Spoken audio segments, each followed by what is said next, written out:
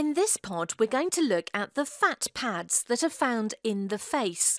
Fat pads are thought to be present to facilitate the gliding of muscles during movement, whilst also protecting the sensitive facial muscles from injury.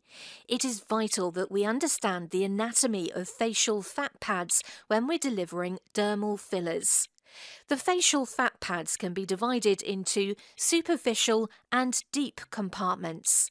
Let's start by looking at the superficial compartments. These are found between the skin and the superficial muscular aponeurotic system, SMAS. The SMAS is a fibrous network connecting the muscles and fascia with the dermis. It is made up of collagen, elastin fibres, fat cells and muscle fibres. The superficial fat compartments are found within this network. There are 10 different areas that we need to be aware of in this layer. The first is the central fat compartment. This is found in the midline of the forehead, and laterally to this is the middle temporal fat compartment. This area of fat is bound inferiorly by the orbicularis retaining ligament. Moving further laterally, we see the lateral temporal cheek compartment, which connects the lateral forehead fat to the lateral cheek and cervical fat. The fat here lies immediately superficial to the parotid gland. Moving down towards the eyes, we see 3 separate compartments. These are the lateral orbital, the inferior orbital, and the superior orbital compartments.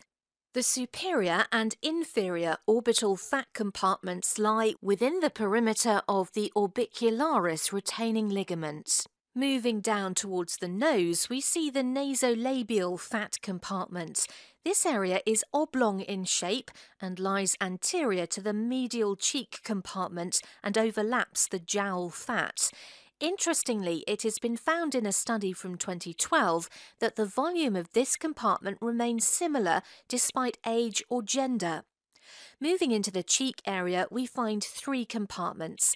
The first is the lateral temporal cheek, which is an extension of the compartment found in the forehead. Moving in, we then find the middle cheek fat compartment. It is found anterior and superficial to the parotid gland. Finally, the medial cheek fat is lateral to the nasolabial fold and found medial to the middle fat compartment. The infraorbital medial cheek and nasolabial fat compartments combine to form the malar fat pad. The malar fat pad is triangular in shape with the base parallel to the nasolabial fold. The malar fat pad is loosely attached to the deep plane, the superficial muscular aponeurotic system, but is firmly attached to the skin and is responsible for the prominence of the cheek. Jowl fat has an inferior and a superior compartment. The superior compartment is inferior to the nasolabial fat and adheres to the depressor anguli oris muscle.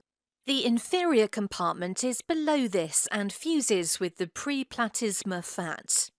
The deep compartments are found below the superficial muscular aponeurotic system, SMAS, and behind the muscles of the face. There are 4 areas that we need to be aware of. The deep compartments of fat are there to offer volume and shape to the face. The first is the retroorbicularis oculi fat or roof. This is found over the superolateral orbital rim. It contributes the fullness in youth and heaviness in aging of the lateral brow and lid.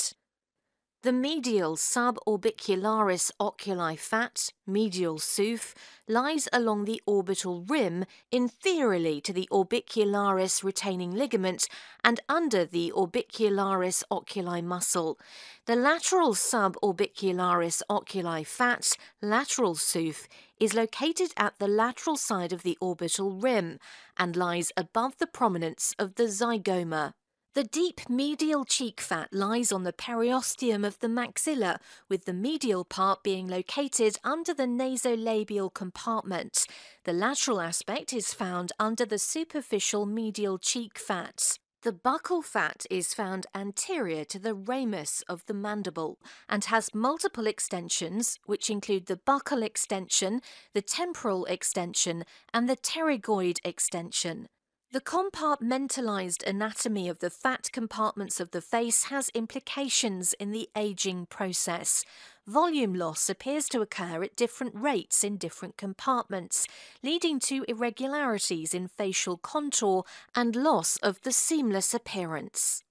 It is important for aesthetic practitioners to have a good knowledge of the anatomy of these fat pads and the changes that occur during the aging process, in order for them to achieve the best results with dermal fillers.